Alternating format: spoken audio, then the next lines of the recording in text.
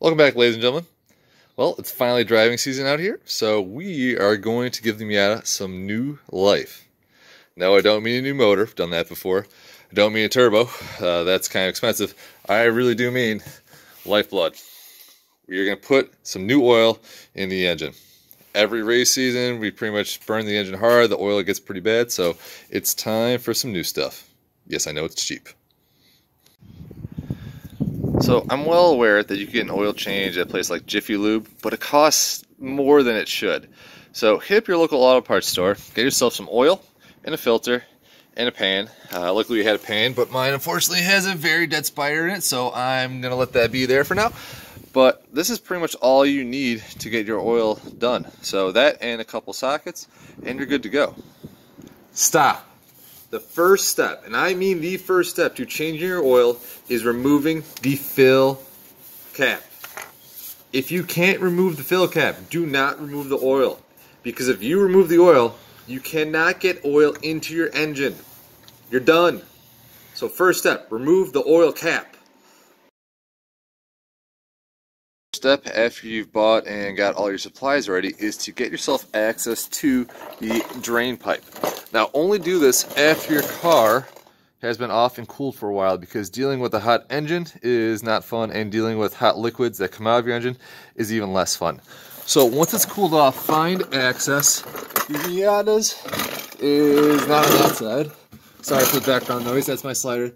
The Miata's is right there. That is the drain plug that we are going to remove momentarily. In case that last angle didn't give you a good view, this is the front, obviously that's where the engine is, passenger side. Now the first step is just to break it loose. Do not remove it entirely or else all the oil will rush out. We just want to break that tension so you can get the drain pan in, and then we'll remove the bolt further.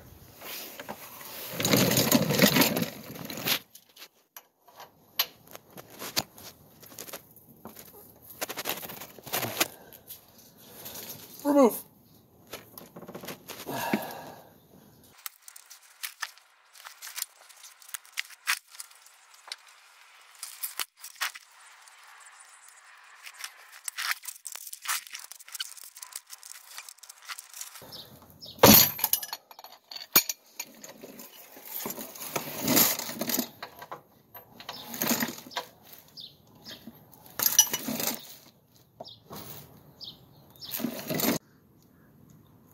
Well, if you weren't having fun already, now it gets fun. So you get to test two things: your reaction time and your accuracy. We're going to remove the drain plug entirely at this point, so the oil is going to rush out. So get some splash protectants in the area, and then get your pan ready. So do your best to aim, and then as soon as you see that come out, get your hand out of the way, because oil is kind of a pain to remove from clothes and everything else. So here we go.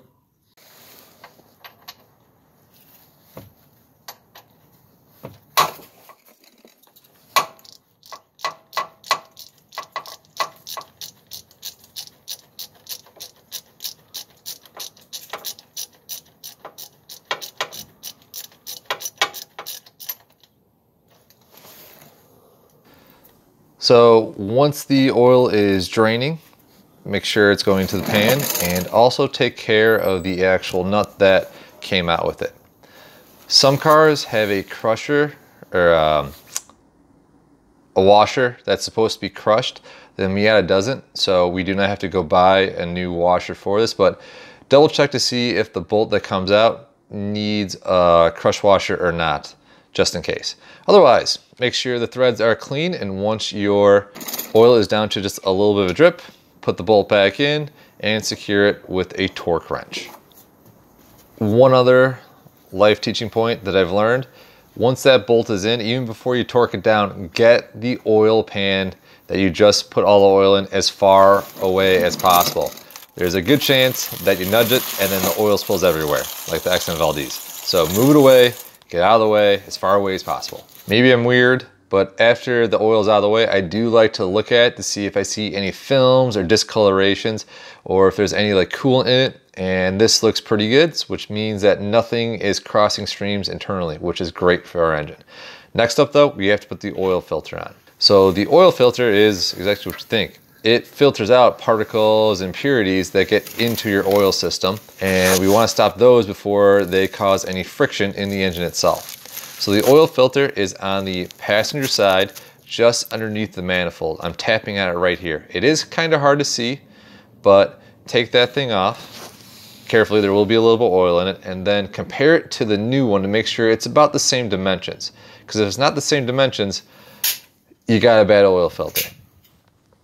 First thing you do with your oil filter though, to make a good seal, is take a little bit of the new clean oil and rub it right around the edges, just like this. This oil is going to help give it a good seal so none of that good precious oil leaks out of your engine onto whatever else. So give it a good run around, make sure it's lubed up, and then pour a little oil in the center to prime it.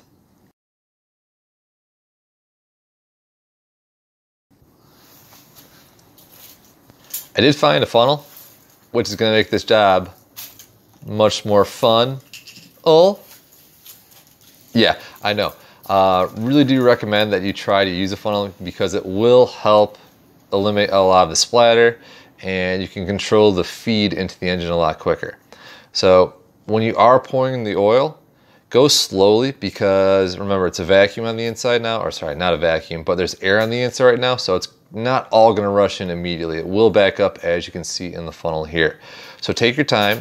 I pour out about a quart roughly each time, and then I stop for a couple seconds, and I'm going to listen and look underneath the car to see if I see any new oil coming down, or to see or to hear for any drips or anything that seems out of the normal. So take it slowly, because if you pour everything in simultaneously, oil can actually be expensive. Even this really low-end jug was like 20 bucks at the local auto parts store. So take your time, listen, be smooth the oil, and hopefully you only have to do it once. Make sure that bolt is in your oil pan. I promise you that though. Afterwards, you have a bunch of old oil, but the good news is that the local auto parts stores will almost always recycle it for free. So we need to put the old oil back into a jug.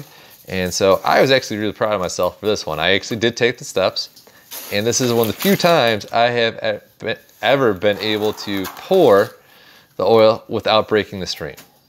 But word of advice, again, since you are pouring oil, see if you can find something to splash all the extras onto, just in case you're not as skilled as me. But otherwise, this is just my pour. It's a little bit of a humble brag. So to make matters worse, it was a windy day, so this took some actual accuracy as well. It's no easy challenge. But otherwise, fill it up, because you can't pour this down the storm drains. That's bad for the environment. Bring it back to the local auto shop. Here, one of the important steps is also to see what's left in the oil pan afterwards. So our spider is still there, don't worry. But what we're looking for are small metal flakes, because again, that shows that there's metal on metal contact, which is bad, but it's not here. So we are in great shape right now. Super happy about it. Otherwise, make sure you label your old oil used, and then bring it back to your auto store. And then last, but certainly not least, after you have run the oil a little bit through the motor, pull out the dipstick, clean it off, so get all the old oil off, and we're gonna have a nice bare piece of metal here. We're gonna check the oil level and the oil color to make sure that the new oil did take. So give it a little bit of a wiggle, stick it all the way in there, pull it back out. And I know it doesn't focus very well on here, and that's mostly the blame for me, but you can see our oil is right there, it's clear, and we're good to go. The Miata has new lifeblood, and it's ready for the street again. Thank you for watching.